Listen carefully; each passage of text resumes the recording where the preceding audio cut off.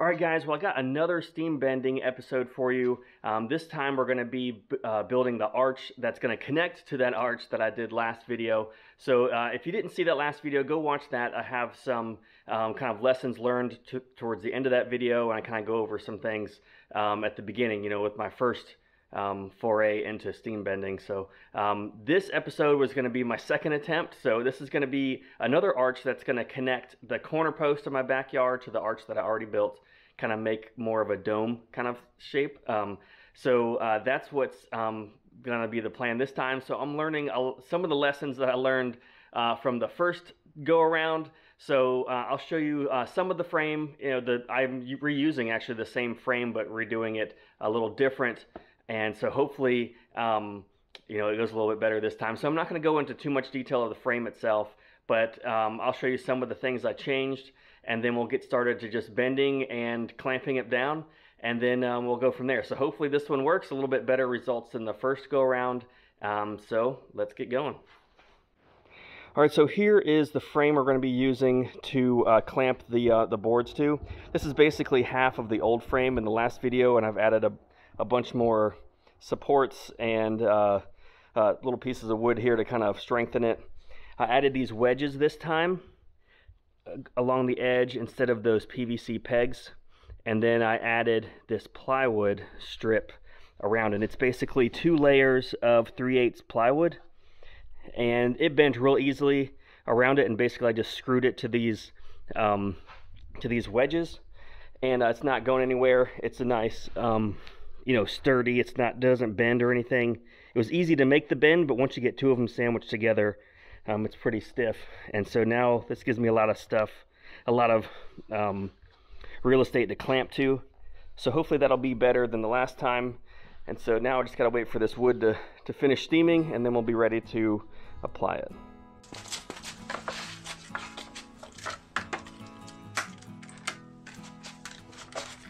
Okay, so here I'm going to be clamping the first board to the frame, and get a nice big thick clamp to start off with to get it clamped to the end, and then I'm just using these quick clamps to kind of draw it in as I go around. These work really well to kind of cinch it down to the frame itself. They don't get quite a tight hold like a C-clamp would, but it's a nice quick way to get it into shape and where you need it to go, and then you can kind of make some adjustments later.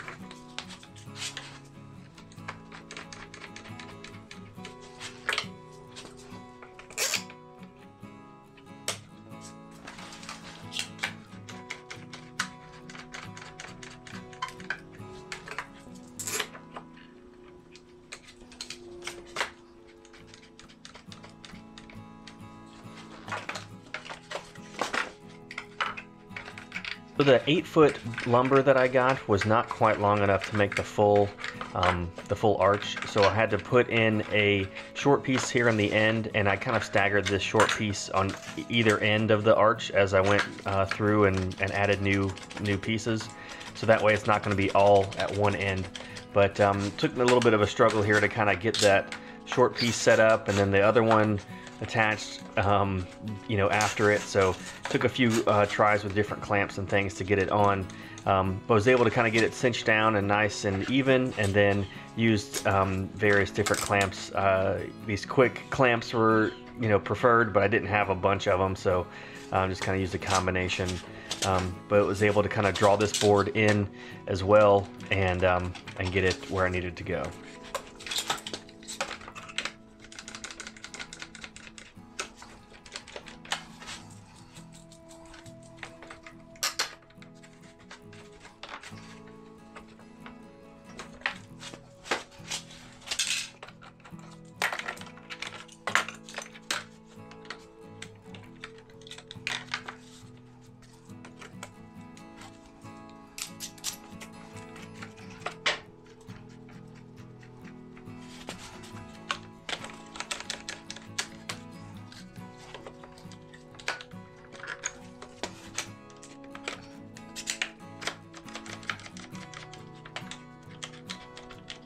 And the ends are pretty stubborn, so they don't like to get real cinched down really well. So I had to use several clamps to get the very end of the board to be attached. And so I was using a combination of those quick clamps and C-clamps on the very ends, and that really did it really well. And then later on you'll see I used some screws to hold it in as I was kind of building out the arch, so that worked out well.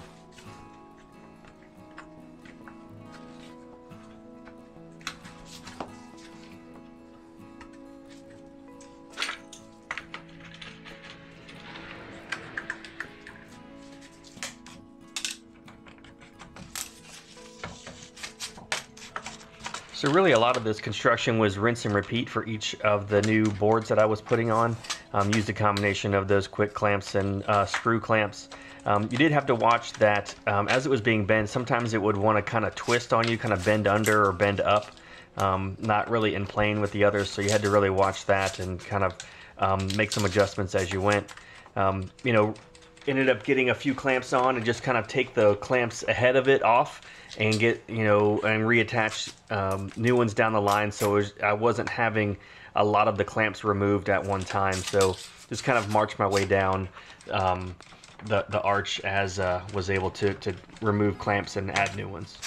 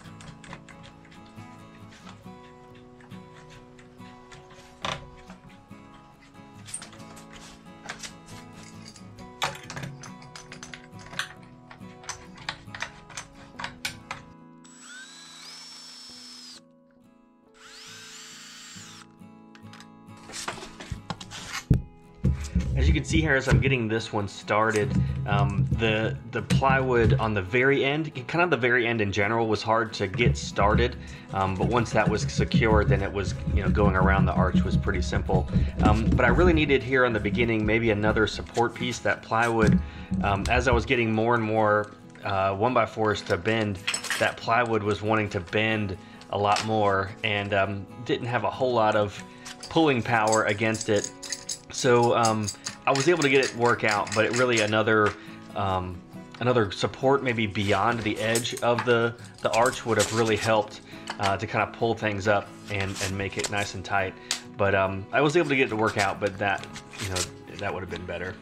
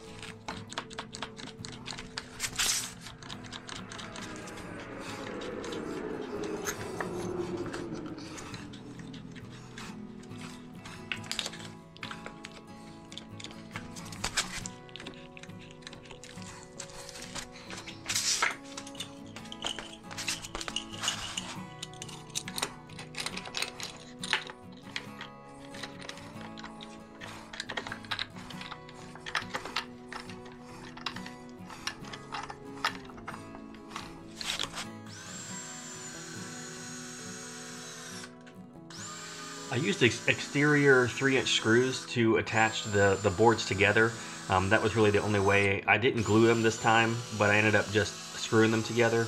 And then here on the ends, all I did was use a reciprocating saw to kind of cut them off level. So nice and easy, sanding them down a little bit after that. And here I was worried about some of the spring back that would occur once I removed all the clamps, but it wasn't too bad. It did spring back several inches. But it was enough that I was able to kind of pull it into place when we got it installed.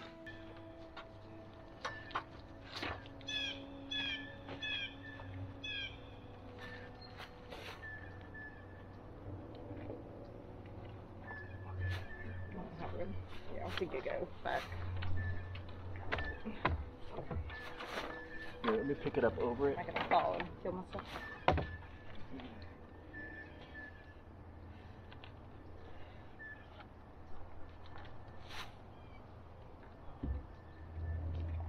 Do I push it out? So yeah, you can do that. Yeah. Not that. Yeah, there you go. Like that. Okay, you got it. Just hold it. Just hold it for now. I'm gonna go around and screw the back.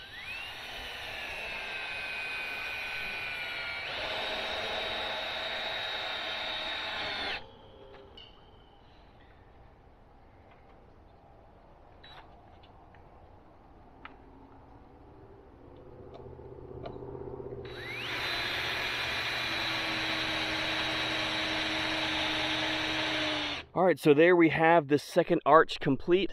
It's connected to the first one that we did a couple weeks ago.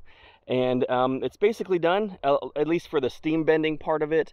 That went really well. I like that, you know, plywood frame to clamp everything to. Made for a nice, smooth arch. And I actually got no splits this time. You can see in the other one, I ended up getting some splits. And you know, it didn't turn out as well as the second go around. You know, that's kind of obvious for a lot of projects. So now I got to put some wire. I'm going to put some wire kind of like around maybe 2 rows of it. And that way it gives something for the wisteria to grab onto, make it more of a dome shape. But that's basically it. I'm going to stain it to match, put some clear coat on it, and be done. But I appreciate you guys sticking around for this video, and hopefully this will help you out in your steam bending project now that you have 2 videos to watch. And good luck on yours. Appreciate it.